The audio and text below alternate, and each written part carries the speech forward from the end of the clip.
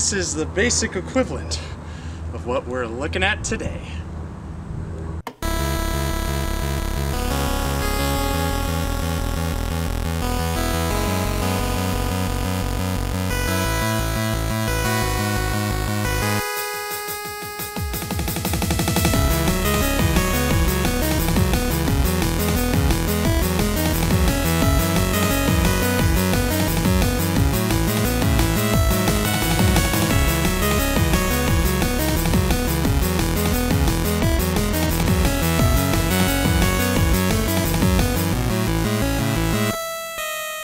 Super Monkey Ball for the Nintendo GameCube.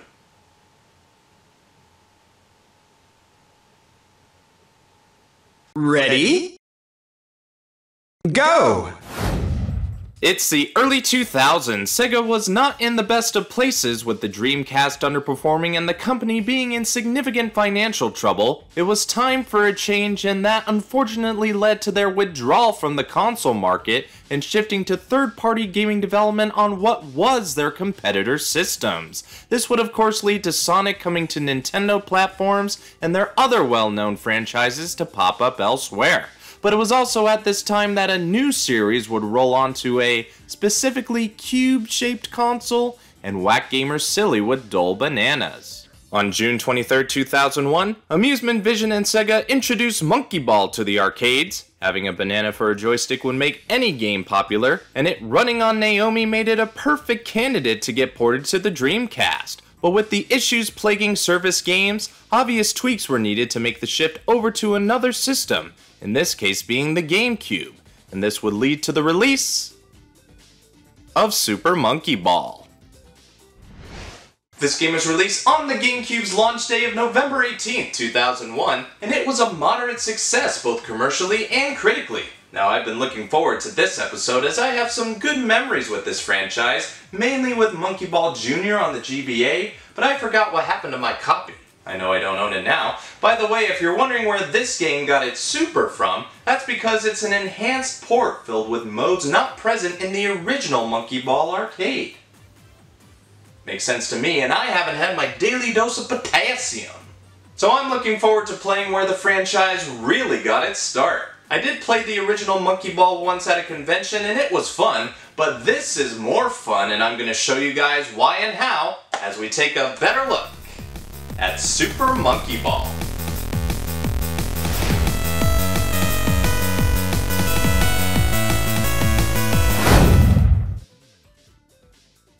Already thought there would be a little problem with memory as a warning came up with a free space notice, but it was only for if I wanted to save replays, but that's for a different section of this video that we'll get to later. The attract screen gives you a very loose understanding of what's going on. You have these monkeys, they like bananas, now they're gonna roll in transparent balls to get them.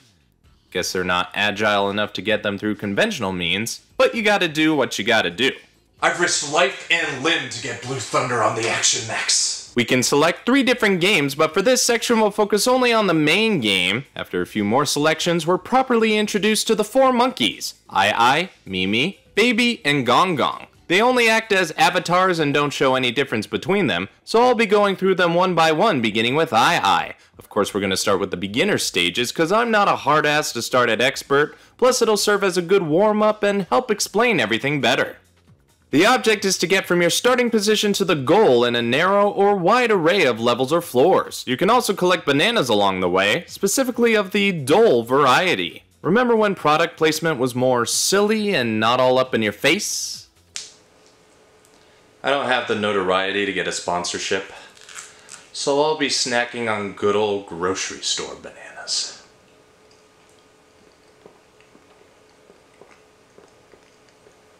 They're probably better than dole anyway. You control your monkey in a ball? That's super, with only the stick. The only other button that does anything in-game is the A button, which only changes the map size on the bottom right corner.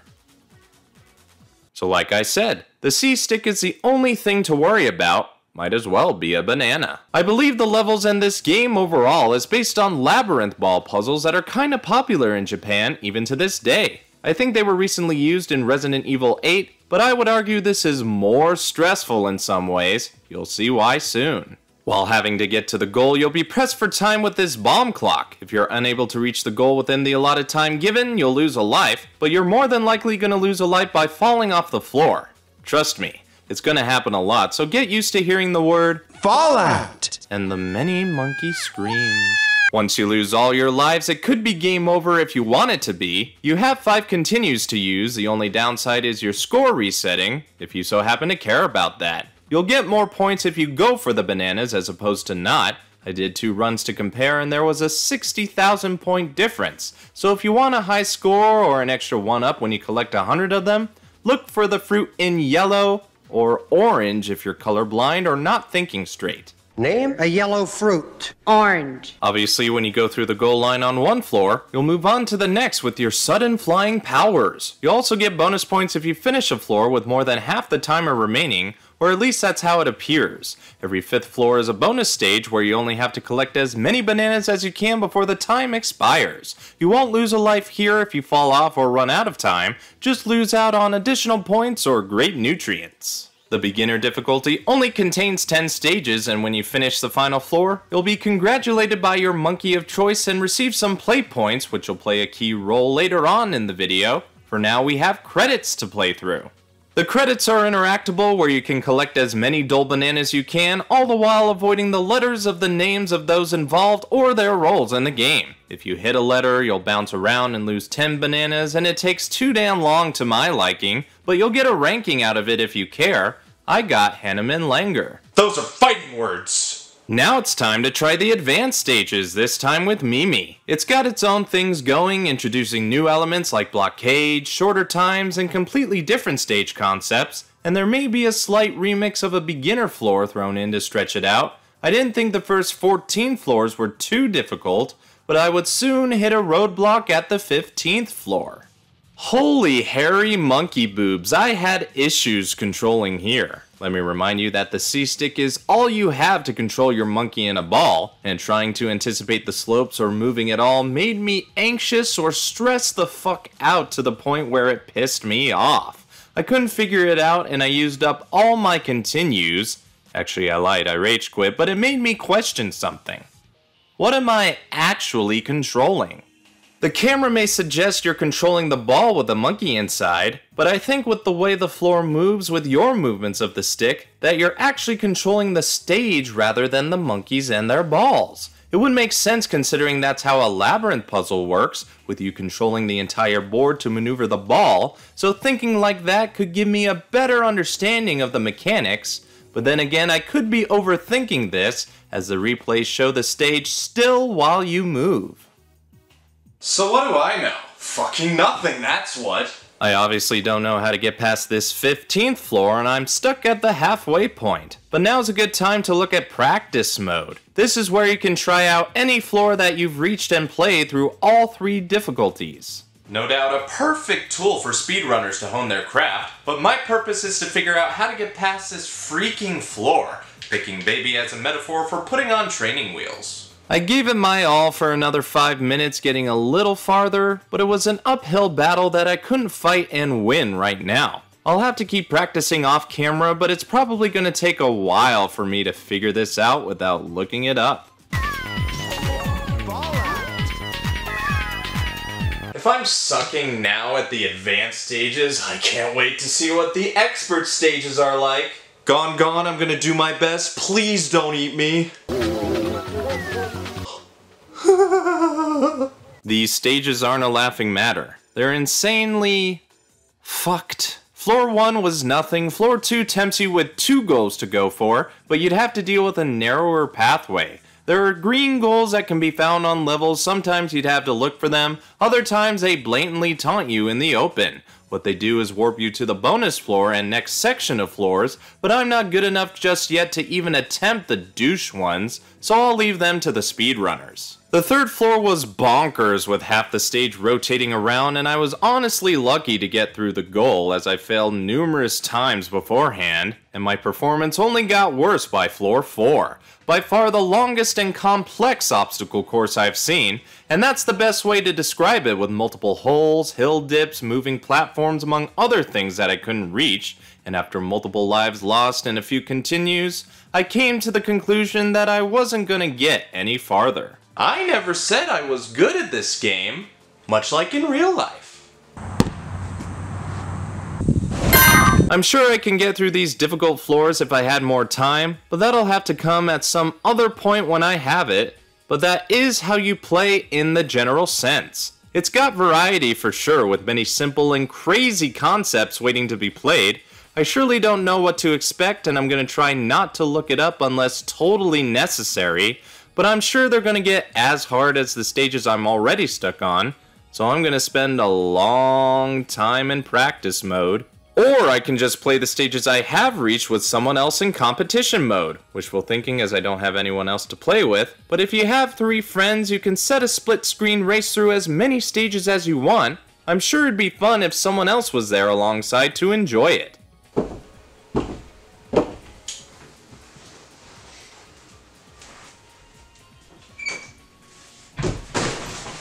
Hey there, bro. Try to put a bullet in me now.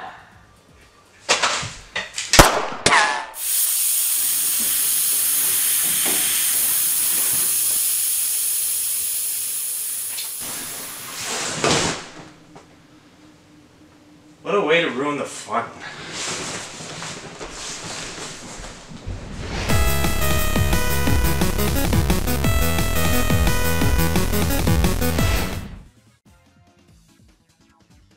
The music was composed by these 3 names, whose letters just flew into my face, and you can definitely tell it was made for an arcadey-like game such as this. I also think there's something Sega-like about it, or I'm just confusing it with basic Japanese techno. The main game tunes for the most part are vibrant, upbeat, and fit right into the stages, or at least their difficulty. The sound doesn't change too much unless the texture of the stages does, but they set the tone for the stages you're gonna roll on for sure. But there are more tunes to hear elsewhere in the rest of the game, with one particular track hitting me right in the nostalgia.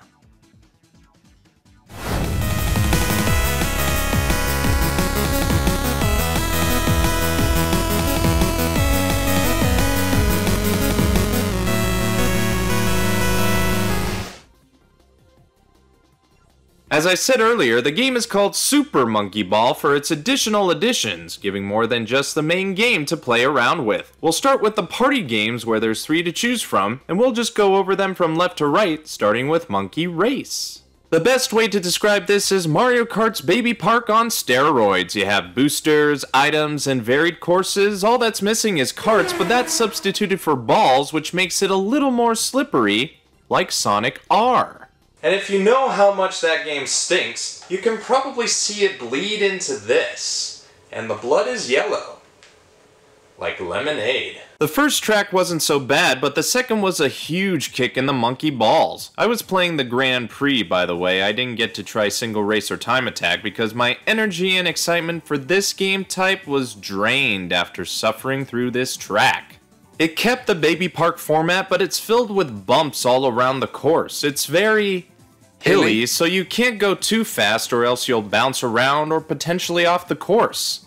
If the damn computers don't knock you off first, Jesus Christ, I got my ass handed by them. Even when I pulled ahead, I got sent right back or completely off the track. Note to self, never be the first in Monkey Race or else you'll get polygonal.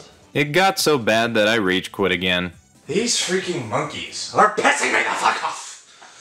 I didn't realize this game will make me go bananas! We'll just move right along to Monkey Fight, by far the most popular party game on here, and it's easy to see why. After playing that racing BS, I can let out my aggression by punching my fellow monkey family. That's pretty much what you do here, knock your opponents with your boxing gloves off the stage, much like You get points depending on who you knock off the stage, and you have item boxes appearing every now and then that could potentially give you a leg up if you're able to grab one. Whoever has the most points at the end of the time will win the round, and you can move on to the next stage that you chose. I chose to go through all 3 in this first to 3 wins type tourney, and I'll be honest, I struggled to stay alive that every single computer had 2 wins by round 5. How the hell do they allow a tie? But I was able to pull off the biggest comeback I've ever seen myself pull off in a fight, and I'm a massive whiskey. I figured out that the best strategy was not to just go on the offensive, but have a little defense thrown in as well, because when you're ahead, you'll be the most valuable to knock out, which can let an opponent catch up. But if you have a good lead and stay clear of the ledge, you can win the day like I did by the skin of my hairy monkey tits. The last of the party games is Monkey Target. It's an interesting concept that reminds me of Pilot Wings in a way, with you having to launch your monkey from this ramp in order to fly onto the targets if you can, all the while trying to grab bananas that could give you more points, as well as building up this meter to grant you special abilities if you so choose to use them. Before every round, you have to spin this wheel that'll determine the conditions of your flight. I more often than not added obstacles, and I didn't do too good, so it's fine. No, really, it's fine.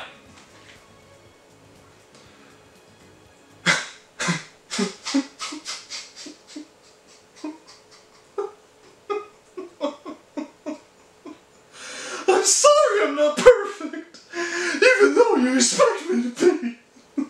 Off to the mini games, and this is where those play points come into play. They must have known what they were doing when they named it that. Each minigame cost 2,500 upset play points, and it took a while to accumulate the ones I have now, and I'm still short. I looked real quick online to see if there was a quicker way to accumulate more play points or unlock the minigames another way. I did have one hope in Eric from Games Radar, but it must be a leftover from ye old days of rumor, as that doesn't work. Hope we don't meet in real life, Eric, or else you're gonna get run over by myself and my ball for deception. Working on a patch right now. A good tip I learned, on the other hand, was this memory card trick. When you get up to 2,500 points, save the data, then remove the memory card just before you spend your points. That way the game can't save the transaction, and you'll keep the points you got. It's ingenious, but I still had to grind for some more play points, so I did just that. Pretty much mastering the beginner difficulty and floors in the process, which led me to discovering something additional when you beat the game without losing a life. If you manage to get through the chosen difficulty without losing a single life, you'll have the opportunity to try extra levels and see how you fare. I honestly didn't know about this, which explains why I was so illy prepared to record this properly, and turns out there are extra and even master stages to be found on the other difficulty choices, and all I can say is good luck to you, cause there's no chance I'm ever gonna reach them. I was able to beat them just fine and like them too, but I wasn't able to reap in the rewards with play points as I was playing in multiplayer, and they just taunted me to try the other difficulties. This is what happens when we let the monkeys out of their balls. They get high opinions of themselves. But I'll tell you what, my fellow citizens, let's keep the monkeys inside their balls, cause they got no right to be high-strung. After a few more single-player rounds of the main game, I got the right number of points, and with the memory card trick in mind, we can start looking at the mini-games proper with Monkey Billiards. Out of the 3 that are available, this was the one I was least familiar with. I mean, I know how to play this cue sport, but with monkeys it can be totally different, but it's just straight 9-ball with monkeys, and I had fun because I won, and pulled off some sweet shots. Seriously though, it's a competent pool game, try it out. Monkey Bowling is next, another game alongside Monkey Fight that I remember from Junior, but I don't remember it being good. You have to aim using this meter that's kinda hard to time, then you'll have to adjust the power and spin in order to get the shot you desire. It's pretty tough to time the aim, and the spin is very finicky, but you may get your spares or strikes with enough time and effort. Lastly, we have Monkey Golf.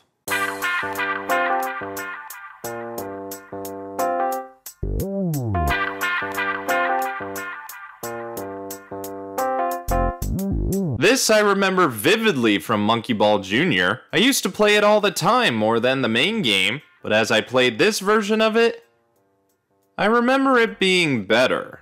I won't lie, I did pretty damn terrible after the first few holes. For one reason or another, most of the 18 holes were just difficult to get my monkey in a hole under par or even at all. You have to set up your shot, adjust the power to your liking, and time the power as well, but most of the time I just go get a straight Apparently that stands for out of bounds, but you're missing an O in there somewhere. At the end, I was surprised to see any sort of award ceremony, but I guess they gotta make me feel better, so I ranked in.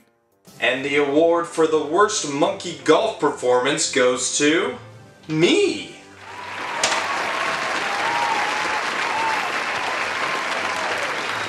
Thank you all very much. I like to dedicate this award to the monkey that suffered through my shit playing ability, but I promise to keep practicing to make sure it doesn't vomit in its ball anymore.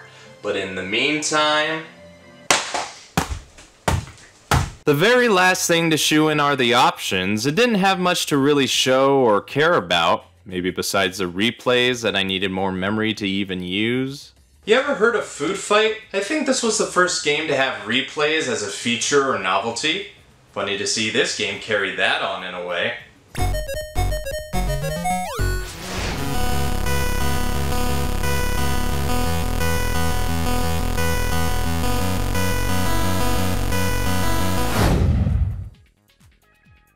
Super Monkey Ball, though starting sluggish, became a hit in due time, though I'm not quite sure what its sales figures were, but I saw the number was close to over 700,000 units. The game would soon get a sequel, then another game, or two, or a few.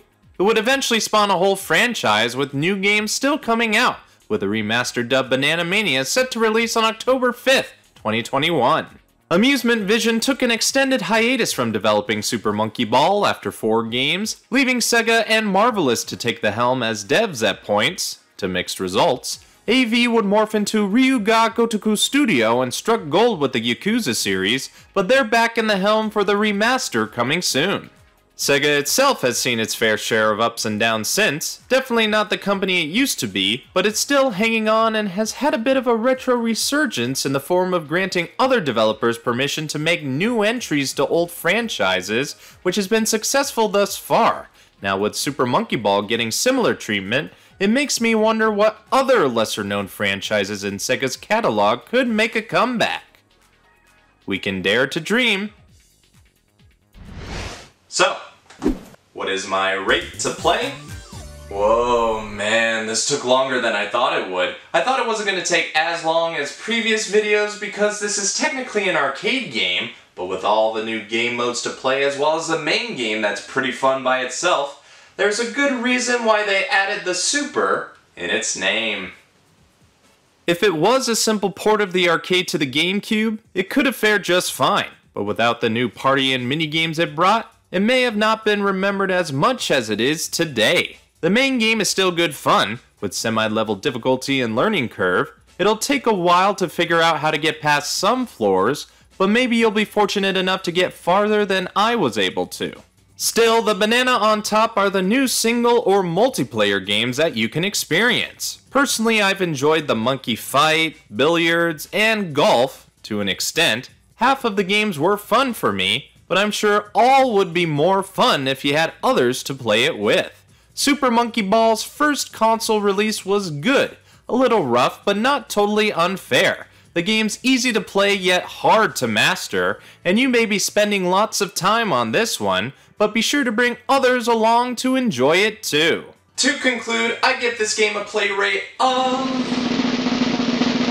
must play. But that's only my opinion. If you have your own thoughts, leave a comment. If you like what you see, leave a like. If you think others would enjoy this, share it around the web. And if you want to see more, subscribe.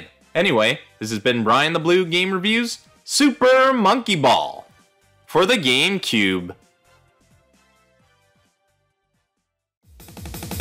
Brian here, want to quickly say thanks for watching this game review, as this and other content wouldn't be possible without you. I appreciate anyone and everyone who watches my videos from all across the world, but it alarms me that over 80% of viewers aren't subscribed to the channel. So I'd like to reiterate and ask you to subscribe as well as ringing the bell to stay notified. That way you can stay up to date with future content that'll appear on the Jacobians channel. Presently, I put out new quick views and current calamities every month, and my brother Alex has a brand new show all about wrestling games called WrestleBound.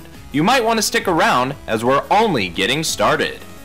You can also find me on a couple of other channels. I run the Starfighters Arcade channel, where we take a look at the history of our machines on the floor, as well as show you our new arrivals, and on Millennial X, where me, arcade buddies, and family get into shenanigans playing, hunting, and reviewing games. If you want to explore more content, these would be the first places to go.